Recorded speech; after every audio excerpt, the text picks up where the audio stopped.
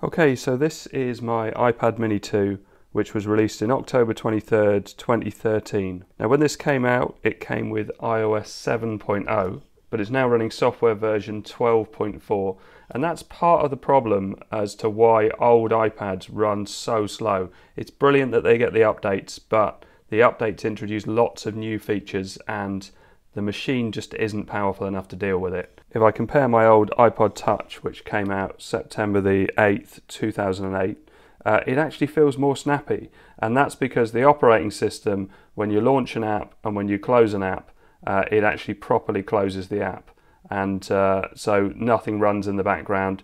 There are no search features that load up automatically. So let's have a look at the iPad and see what we can do to make it perform much more like this older device.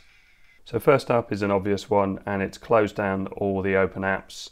Now on newer devices they actually recommend that you don't do this, but because this doesn't have a lot of RAM and it doesn't have a powerful processor, it's better off to just run one thing at a time, like the little iPod Touch I just showed you. Next up, go into Settings, scroll down to Safari, scroll down to Clear History and Website Data, and Clear.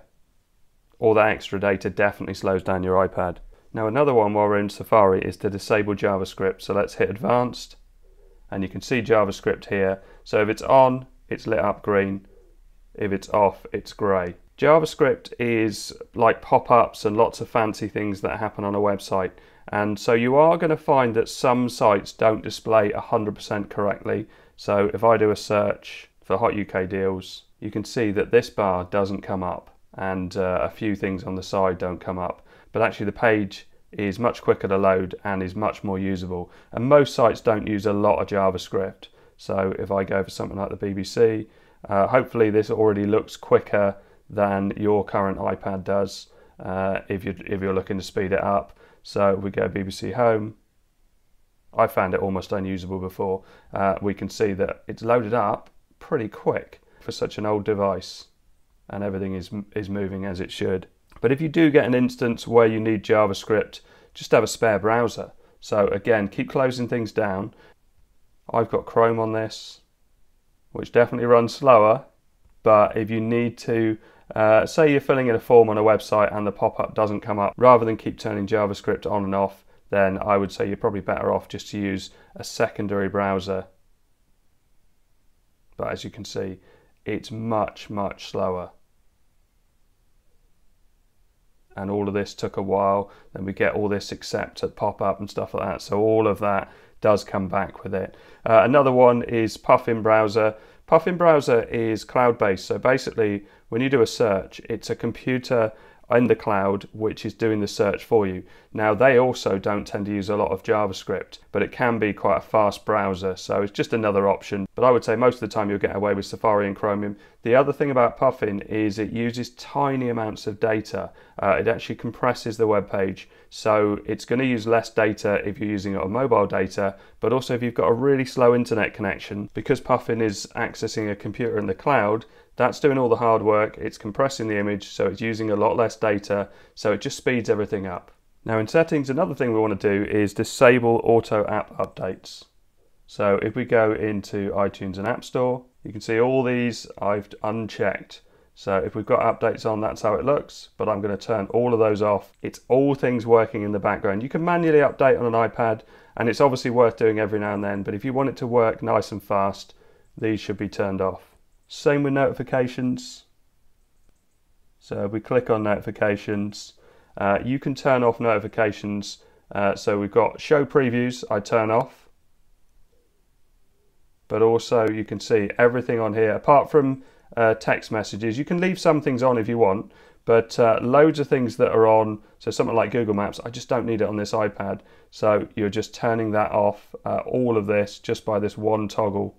So just go all the way down through, turn everything off, unless you really think that that particular app needs to give you notifications. All of these are extra processes which are slowing down your iPad. Next we need to go to General and Accessibility Options, and we need to turn off Reduce Motion. So reduce motion is turning off a feature that when you move the iPad around, it kind of keeps the icons in the same place. It looks nice, but it's not necessary on an old iPad. It's also worth turning off location for services that don't need it. So if we type in location on settings, because I can't find it, there we go, privacy location. And basically I've turned it off on pretty much everything. So I've left Find Friends on, Google Maps I've left it on that, but I've changed it to while using rather than to be able to use it in the background.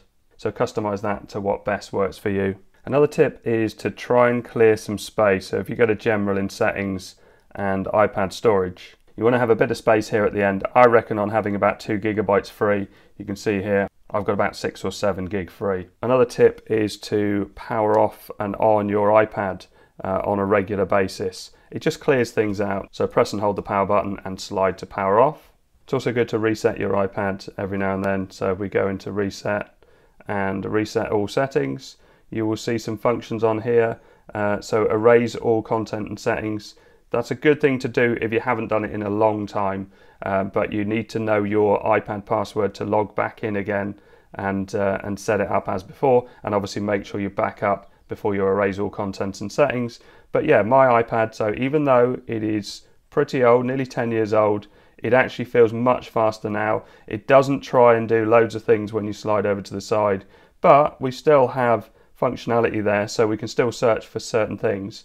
But yeah, I think much better. I'm really glad I did this. Video playback is absolutely fine, but it was before, so all the streaming services and everything work well, but just the overall interface is a lot snappier now. Because I'm closing everything down every time and starting things up, it just tends to work much better than was before. As I say, before it really wasn't very usable. So if I jump into Hot UK Deals, it goes from page to page. It's a perfectly usable device now. So if you've got any more tips, please add them in the comments. It will definitely help others. Thanks very much for watching. Please like and subscribe.